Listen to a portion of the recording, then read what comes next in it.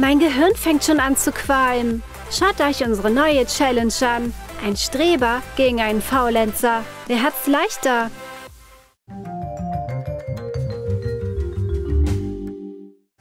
Jeder freut sich, zur Schule zu gehen, um die Freunde zu sehen. Aber die Streberin hat nicht viele Freunde. Jeder begrüßt den Faulenzer. Sie ist so groß, dass jeder sie kilometerweit sehen kann. Und das macht jemanden wütend. Jeder um mich herum tut so, als wäre ich unsichtbar. Okay, ich muss mich erstmal beruhigen. Das Wichtigste ist, dass ich gute Noten bekomme. Es gibt einen neuen Schüler in der Klasse. Er ist so cool. Ich frage mich, neben wem er sitzen wird. Oh, er hat sein Ziel erreicht. Er sitzt neben dem Faulenzer. Und sie unterhalten sich. Der Unterricht hat ja noch nicht angefangen. Aber es stellt sich heraus, dass der Typ nicht wie ich ist. Was? Mein Lieblingsbuch? Ich kann mich gar nicht erinnern, wann ich das letzte Mal überhaupt ein Buch in der Hand hatte. Oh Mann, sie interessiert sich nicht für intelligente Themen. Hey Streberin, jetzt ist deine Zeit gekommen. Sie weiß, wie man einen klugen Kerl beeindrucken kann. Ich habe schon darauf gewartet. Bücher und Wissen sind ihre Hauptwaffen. Aber die Faulenzerin wird nicht so leicht aufgeben. Sie hat noch einen Plan. Was mögen Jungs mehr als Bücher? Fußball natürlich. Vielleicht schafft sie es, den Kerl umzustimmen. Warte, was ist das? Fußball? Ich muss das sehen. Schön, er ist drauf reingefallen. Offensichtlich weiß die Faulenzerin, wie man mit solchen Jungs umgeht. Also beschließt die Streberin, auch nicht fair zu spielen. Und sie hat eine stinkende Socke parat. Ich will lieber nicht wissen, wem die gehört. Der Geruch ist... Hier sind die Beweise. Hey, was soll das? Du willst dich also mit mir anlegen? Hört auf, Mädels. Ihr seid beide komisch drauf. Vielleicht sollte ich mich lieber von euch fernhalten.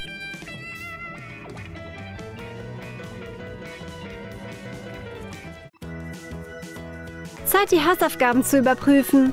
Oh, ich bin gar nicht bereit. Ich frage stattdessen meine Nachbarin. Sie hat immer den Überblick. Leider klappt das diesmal nicht. Aber eine Faulenzerin wird immer aus dieser Situation rauskommen. Sie tut einfach so, als würde sie ohnmächtig werden. Sie kann die Streberin aber nicht austricksen. Sie weiß, was die Faulenzerin vorhat. Aber die Lehrerin macht sich wirklich Sorgen. Wow, sie ist wirklich ohnmächtig geworden. Armes Mädchen.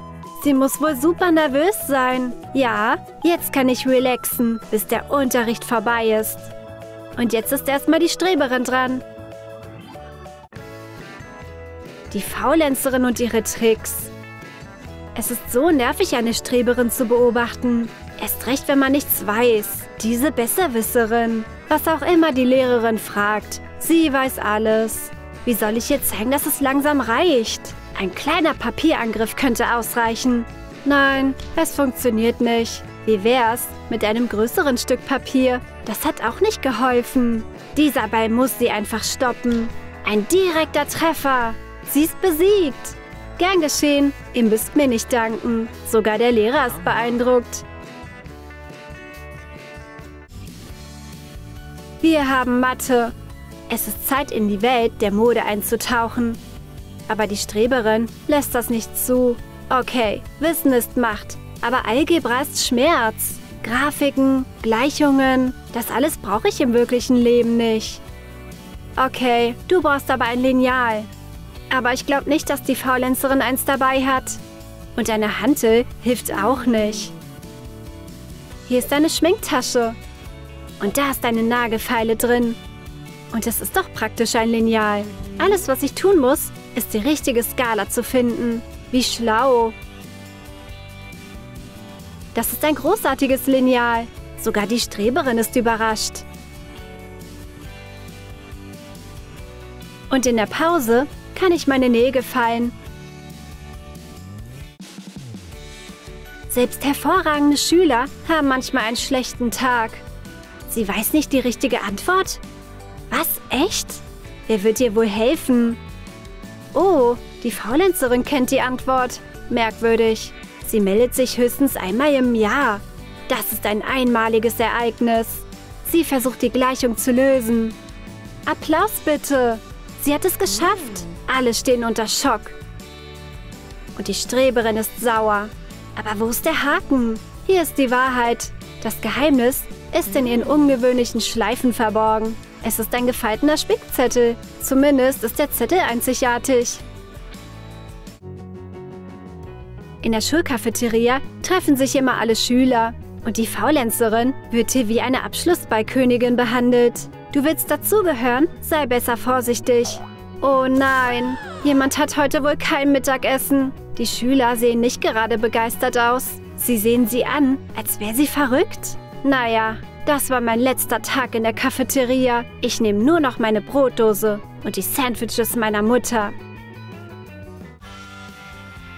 Ich habe echt keine Lust auf all diese Tests. Aber was ist das? Kennt die Faulenzerin die Lösung? Wow. Hey, was schaust du dir immer an? Hast du einen Spickzettel? Ja, sie versteckt ihn unter ihrer Jeans. Sehr einfallsreich. Um die Formeln anzuzeigen, bewegt sie einfach die Fransen der Jeans. Ich überlasse das eigentliche Lernen meinen Klassenkameraden.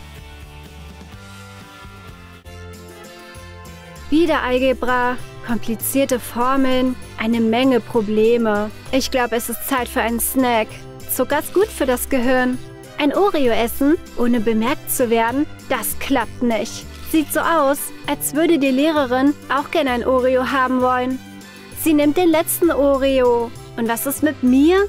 In diesem Keks ist gar keine Füllung, sondern ein Spickzettel. Wisst ihr, wie man einen Spickzettel versteckt? Ihr braucht einen Keks. Teilt ihn in 2 Teile und entfernt die Füllung. Geht den Umriss auf einem Stück Papier nach und schneidet es aus. Klebt die Papierkreise auf den Keks. Und jetzt könnt ihr was aufs Papier schreiben. Setzt die Hälften mit Klebeband zusammen. Man kann gar nicht den Unterschied erkennen. Das wird für meinen Test sehr hilfreich sein. Sogar die Lehrerin hat nichts bemerkt.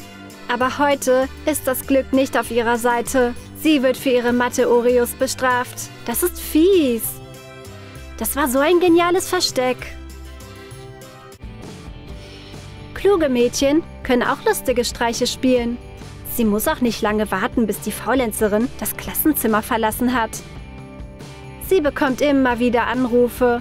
Das Mädchen steckt einen Ziploc-Beutel in die Tasche ihrer Klassenkameradin. Und im Beutel befinden sich Trockeneisstücke. Ich muss mich beeilen. Dann füge ich Wasser hinzu. Fertig. Die chemische Reaktion beginnt.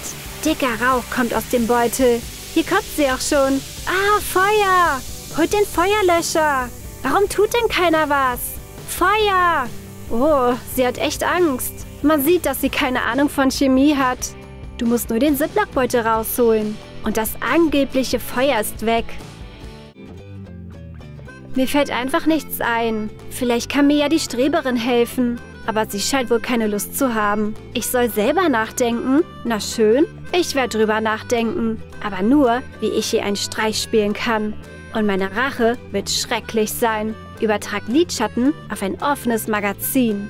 Alles läuft nach Plan. Jetzt rufe ich sie und puste dann so doll ich kann. Ihr ganzes Gesicht ist mit farbigem Puder bedeckt. Hast du's jetzt kapiert? Leg dich lieber nicht mit mir an. Schenk mir ein Lächeln. Ich muss ein Foto machen. Es gibt keine Regeln für schlechte Schüler. Wen interessiert es, wenn sie zu spät kommt? Sie erfindet die verrücktesten Geschichten, damit sie nicht in Schwierigkeiten gerät. Ich frage mich, ob der Lehrer die Fantasie des Mädchens abkauft. Ich war auf dem Weg, als ich diese arme alte Dame sah. Und dann überschlug sich ein Auto. Und dann fielen die Steine vom Himmel. Und dann gab es noch ein Tornado. Und ich war da und habe geholfen. Oh, sie sollte Märchen schreiben. Oder Komödien. Oh, du musstest viel durchmachen. Was? Sie hat sich doch alles nur ausgedacht.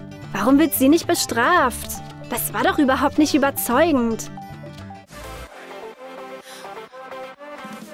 Wie fandet ihr unsere Streberin und Faulenzerin? Wie sind eure Noten? Schreibt es uns in den Kommentaren. Vergesst nicht, uns zu abonnieren und lasst auch einen Kommentar da.